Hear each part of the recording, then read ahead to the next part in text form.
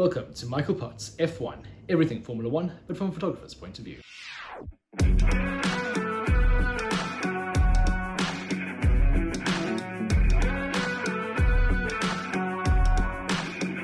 Formula One is in the middle of its summer break. This is a time for teams and drivers to down tools and take up baking. This break is a good opportunity for us to reflect on how the season's gone so far. In this series of vlogs, I'd like to take a close look at each of the teams, comparing their two drivers and seeing which one is excelling. I'd like to show you some of the photographs that I've taken during the course of the season and explain why they're important to me. If you're enjoying the summer report into the Formula One teams, please do like and subscribe. It's very helpful for me to grow the channel. After the heartbreak of Abu Dhabi last year, it was expected that Mercedes would bounce back with a new driver lineup of George Russell and Lewis Hamilton. At the Bahrain test, they sent shockwaves through the paddock with a radical new design. Their opponents were up all night trying to find ways to prove that the car was illegal. When they couldn't do that, they tried to convince people that the car was against the spirit of the laws. However, they need not have worried because the Mercedes was awful at the start of the year. Lewis did manage a podium in Bahrain, but that's mainly because the two Red Bull cars had engine issues. The Mercedes suffered from a side effect of the new regulations called porpoising more than any of the other cars. Porpoising is when the aerodynamics force the car into a series of high-speed bounces.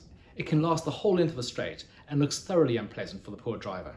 It was terrifying to watch the cars bouncing all over the place, especially at Imola, where it's an old track and very bumpy. The cars looked ridiculous going down the main straight. Mercedes have managed to turn things around during the course of the year.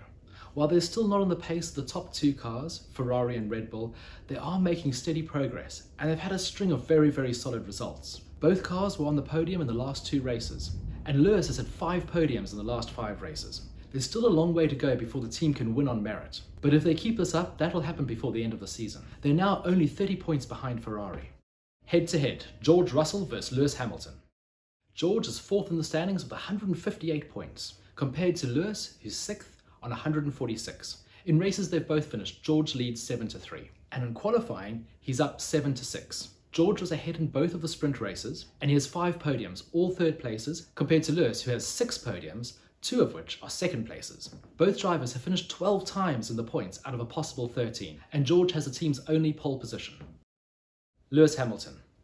Hamilton took some time away from the media spotlight at the end of Abu Dhabi, and he seems to have come back a lot more refreshed. While he doesn't have the car to fight for the world title, he is taking on the challenge of getting Mercedes back to the top with both hands. His last 5 races were brilliant. In Hungary, he came from down the grid to finish 2nd, which is a very strong result. The first shot of Lewis I'd like to show you is an overhead shot from Imola. I took this from the tower at the end of the pit lane. The reason I find this shot interesting, it shows how tightly packed the Mercedes is. It's got a much smaller body compared to the other cars. You can see so much of the dark floor. To emphasize that point, here is a comparison between the Mercedes and the Aston Martin. Generally speaking, in motor racing, smaller is better. If Mercedes can get this concept right, they could potentially be unstoppable. The second image I'd like to show you is of Lewis arriving in Monaco. He had just arrived by boat, and he was busy walking towards his garage. Firstly, there's not many photographers around. He's not being harassed by the media or by fans. He's looking very relaxed, very happy. And at times in the past, that side of Lewis has been missing a bit. It's great to see it back. He's wearing another fabulous outfit. He's always wearing something special when he's arriving at the track. This particular one is from designer Jacquemus, and he's wearing his own branded Lewis Hamilton police sunglasses. I think Lewis is getting back to the top of his game. He has a desire to win that 8th title. This year is all about building. It's all about getting the Mercedes closer to Red Bull and Ferrari. George Russell. So far this season, the young British driver has outperformed his more experienced teammate quite handsomely. In many ways, it was probably quite a good time for him to join the team. Had the Mercedes been better, and had Lewis been in a title fight with Max Verstappen, it would be possible that George would have been relegated to being a 2nd driver, as we saw with Valtteri Bottas. Once that happens to a driver, it's very hard for them to gain the confidence to be a team leader again. The pressure has been off this season, and that's allowed George to establish himself within the team. He's also had some brilliant results. The first shot is of George after getting pole position in Hungary. This was an immense result. While he did benefit from troubles at Red Bull, he wasn't in the fastest car. One of the great things about being a Formula One photographer is we get to stand really close to the drivers once they finish qualifying and the race.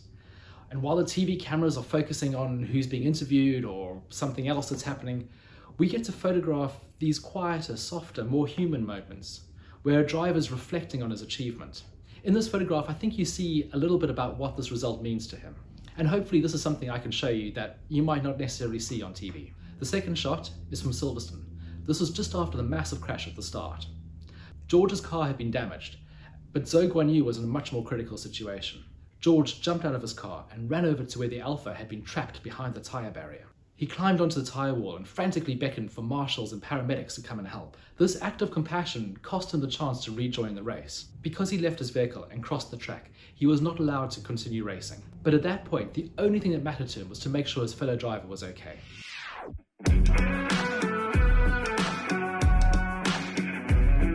Thank you for watching my review of the Mercedes team midway through the 2022 season. With Mercedes only 30 points behind Ferrari, and the car improving radically over the course of the year, do you think they have a good chance of taking second place away from Ferrari? Do you think the team will record their first win this year? If so, at which track? And more importantly, which driver is more likely to do it? Please do let me know in the comments below. In tomorrow's vlog, we'll discover everything that's been happening at Ferrari. Thank you for watching.